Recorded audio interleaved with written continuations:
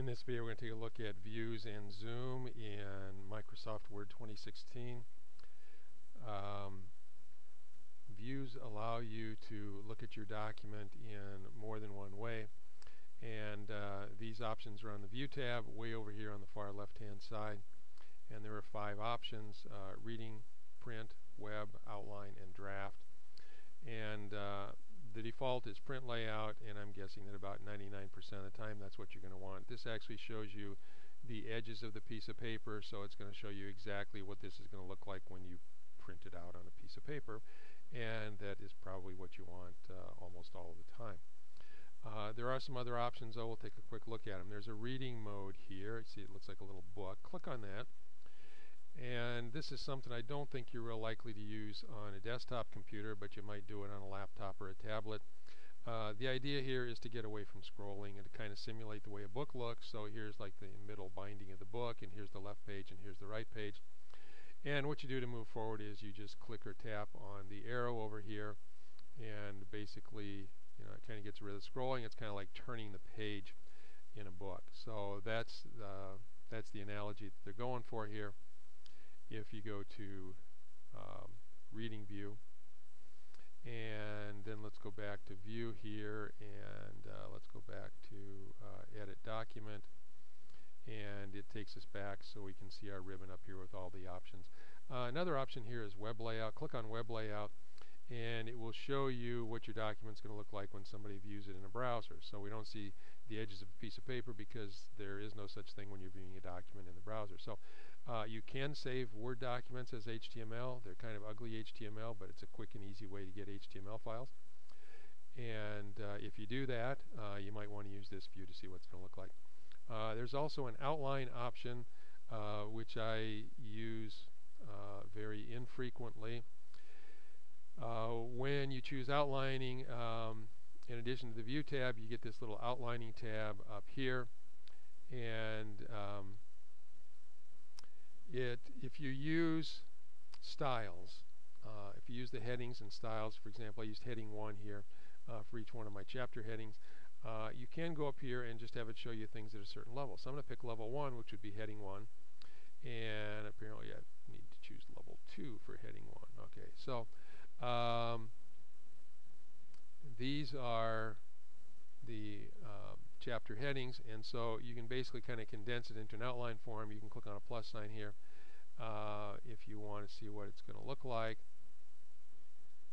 And let's try that, and there we go. Kind of double click on it, and then double click on it again to get it back.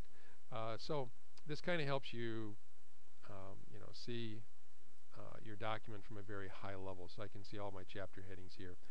And you can actually, one kind of nice thing about this is you can rearrange big chunks of your data. So if I want to move chapter 1 down here to the bottom of the document, I can do that. And it didn't just move the heading here, it moved the whole, everything that followed that up to chapter 2.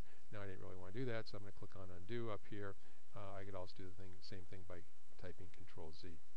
Okay, so let's close outline view. I don't think that's something you're going to use too often.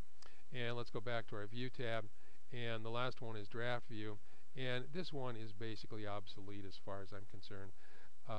Draft View shows you kind of what your document's going to look like on a page, but there's a couple of exceptions. You don't see the edges of the paper here. You see pretty much what it's going to look like on the page, but you don't know where the margins are. And what you see for page break is this dotted line down here. The other thing that it does is if you have pictures in your document, it just puts a placeholder in there.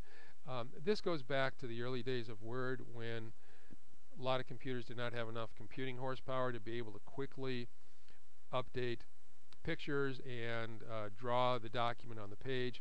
And so rather than having to sit and wait a few seconds for your screen to redraw, they offered draft mode.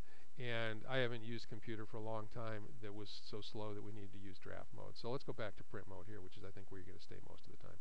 Okay. There are also some options down here for those first 3. You notice these first 3 are bigger icons than the other 2, and I think what's Microsoft is telling you that it thinks you're going to use those 3 more often than the other 2. And it also puts those 3 down here. So I can go to reading view down here, and I can go back to print layout view, and I can go to web view, and let's go back to print layout view. And that's how views work in Word 2016. The other thing we're going to look at in this video is zoom. And there are some options up here on the View tab under Zoom. You can pick some options here, and it'll make your text bigger or smaller. And I really don't think you're going to do that very often. Let me cancel out of there. There's also a zoom for 100%. The reason I don't think you can do it here is because, first of all, you're probably going to spend most of your time on the Home tab, and you have to go click on the tab to get there, and then you have to click on this, then you have to pick an option, and you have to click on OK. And it ends up being a lot of work. When we've got down here, we've got a little slider that'll let us zoom all the way to 10% on the low end and up to 500% on the high end. We're not changing font sizes here. All we're doing is basically, giving the option to put a magnifying glass over this and view it at different magnifications. So you can quickly slide that back and forth. And let me show you something. Let me drag it all the way down to 10% here. And you can't read the text anymore, so you might wonder how useful this is. But it gives you a real high-level view of your document. And unfortunately, it just does everything in one column here. Somebody have to go up here and click on the View tab on multiple pages. And I don't know why, but it changes the zoom factor when you do that. And so now I'm going to zoom again back down to 10%. And now when I do that, instead of putting them all in a column, it puts a whole bunch of stuff up here on the screen for me, and I kind of get a high-level view. So what this is kind of useful for, I think, is you might see some places where you've got an extra blank page in there or something like that, or maybe you've got some place where there's like one line at the bottom of a page or one line left over at the top of the page or something like that, and so you may want to go in and fix that. So it's right here. I've got a couple of pages here, and this is the way it's supposed to be, but it does look a little different. You can see that real quickly if you zoom out to a very low magnification level, so you can just see an overview of basically the shapes of your pages. And the other way to zoom is, which is the one I use most of the time, is hold the Control key down. I'm going to do that right now. And then just take your mouse wheel, and as you push on it, it makes everything bigger. And if you pull on it, which I'm doing now, it makes everything smaller. And so that is usually the fastest, I think, and easiest way.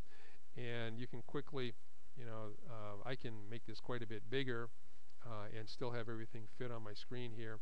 And I'm going all the way up to 180%. So this is the fast way, I think, to do your zooming. Hold the Control key down and use the wheel on the mouse, and that takes care of views and zooming in Word 2016.